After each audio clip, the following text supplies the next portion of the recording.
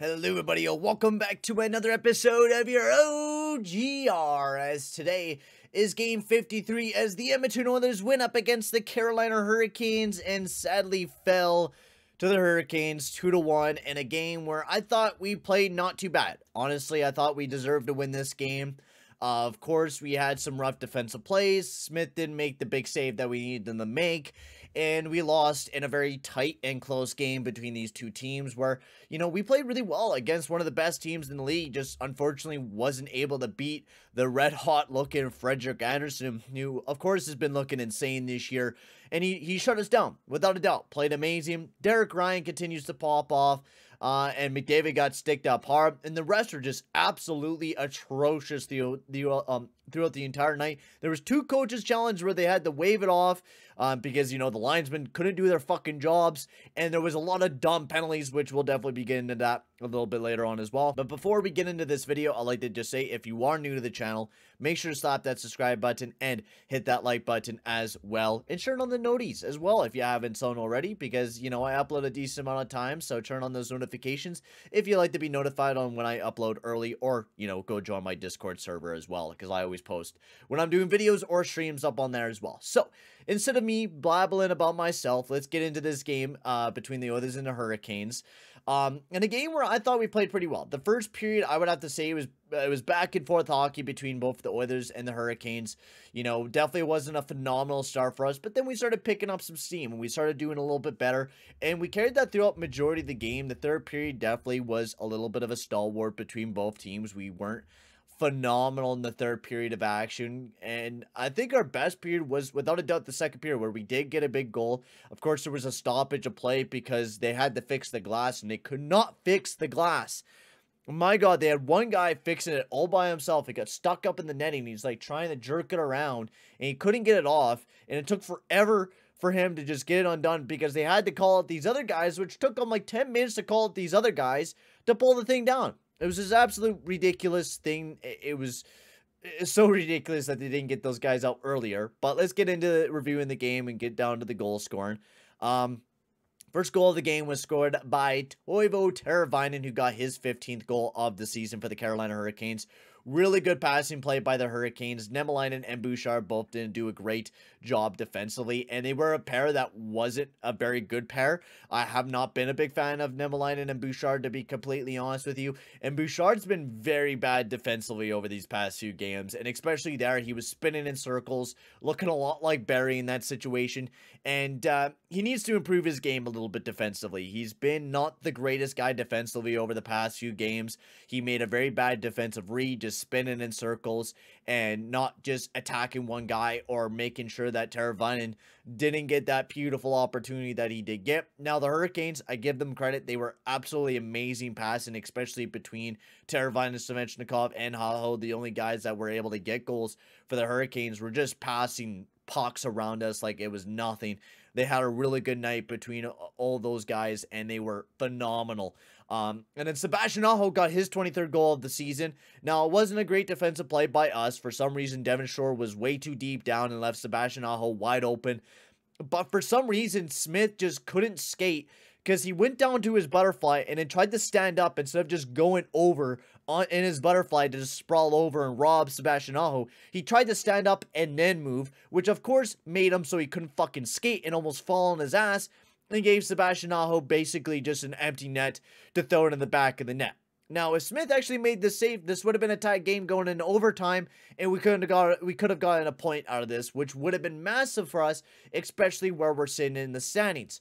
We're 61 points. We're in a wild card spot. If we got a point out of this game tonight, we would have tied up with the Vegas Golden Knights, which would have been massive, and we would have jumped into a divisional spot, which is what we wanted. And it is what it is. Smith keeps being Smith, and I give it to Smith. He did make some big saves, right? He did make some big saves. He wasn't terrible, but he did look a little sketchy out there. Every time he played the puck, he just was not making very good moves passing that puck throughout the entire night. I was not a big fan of the way he was moving the puck around. A lot of the times he was like trying to force things that didn't need to be forced, or trying to rush things that didn't need to be rushed. He just wasn't looking very good throughout the entire night, and I just haven't been a big fan of Smith. And this was like one of the only games where Smith actually had a decent save percentage, and I think it was a big reason why was because the defensive core stepped up massively for him. Really, like the defensive core stepped up massively for him and gave him a good game.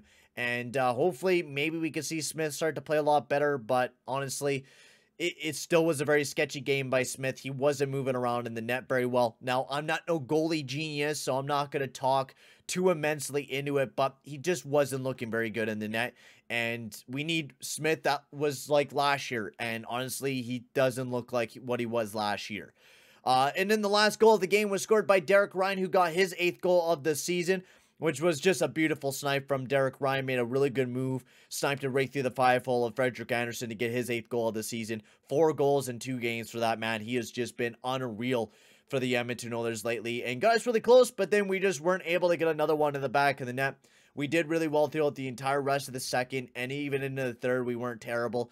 Just wasn't able to put anything in the back of the net. Now, we did have a very depleted lineup. We did play very good against the Hurricanes, and we had a very depleted lineup. We were missing Nuge, we were missing Yamo, Jesse Puljujärvi was still out of the lineup. We were missing a lot of our big players, and we still did very well.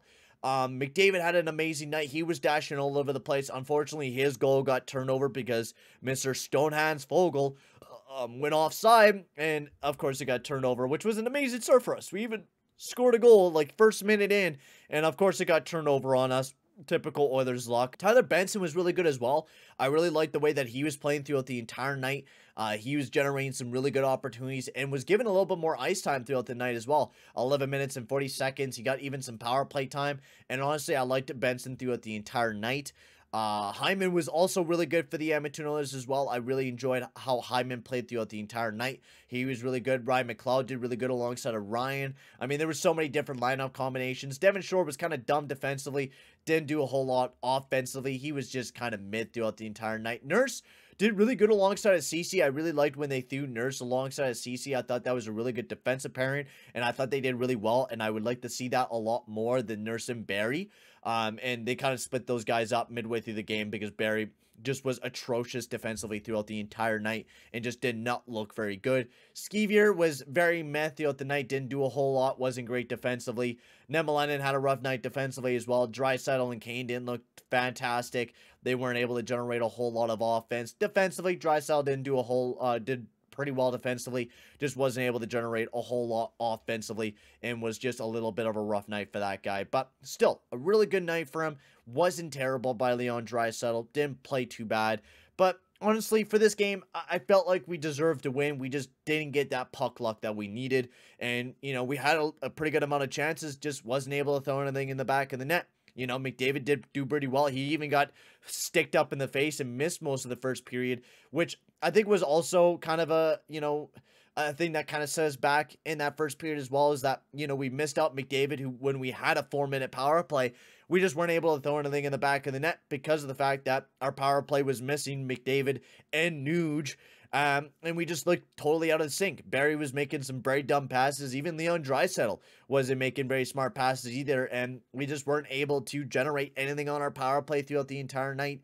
And we made some big defensive mistakes, which ended up in 2 big goals for the Carolina Hurricanes, which, you know, ended up being their big dub. So, big highlights for me. Benson played amazing. Fogel was meh. But McDavid and Hyman continue to produce 5-on-5, continue to play amazing. Nurse and Cece need to continue playing alongside each other. Bouchard really needs to improve upon his defensive game. I would like to kind of see him play alongside of Lagesson a lot more. William Lagesson played really well throughout the night, and I think that's what they should be doing a lot more, is pairing Lagesson alongside of Bouchard a lot more, because I think those guys will be able to work a lot better.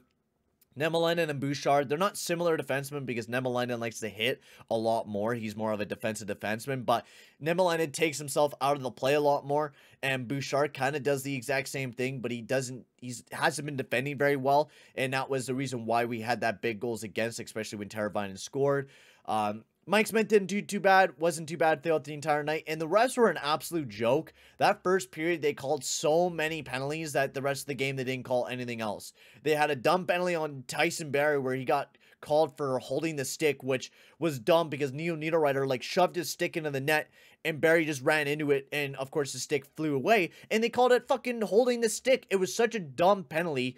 At least it didn't, you know, come back to bite us in the ass, but there was, what was it, 1, 2, 3, 4, 5, 6, 7 penalties in the first period. They were just not putting away their whistles, and this game took forever. I think it was almost like 3 hours long in this game, also because of the netting that, you know, they had to deal with. But honestly, this was an amazing feat for the Edmonton Oilers, playing really good against a team that's one of the best teams in the NHL, especially missing some of our big players in Nuge, Yamamoto, and Bison King. We were missing a lot of our big players on the lineup, and we still did very well against the Carolina Hurricanes. So hopefully we can get some back some of our guys going into the Philadelphia Flyers game, but we are going up against a weaker team in the Eastern Conference, so hopefully we can have a big bounce back victory then. But for now, guys, thank you very much for tuning in. Tell me, guys, how you guys thought of the game down in the comment section below. But I'm going to peace off here. I think that's just about everything that I wanted to talk about. Derek Ryan continues to pop off. Benson is looking amazing out there.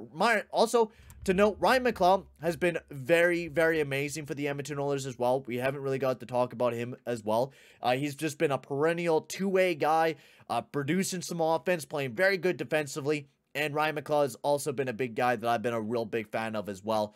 But that's just about it for me, boys. I'm going to end the video here. Thank you very much for watching, boys. And I will see you guys all tomorrow. I'll be live tomorrow as the Vancouver Canucks will take on the New Jersey Devils. I'll be live for that game at 5:30 p.m. Mountain Time, so make sure to tune into that.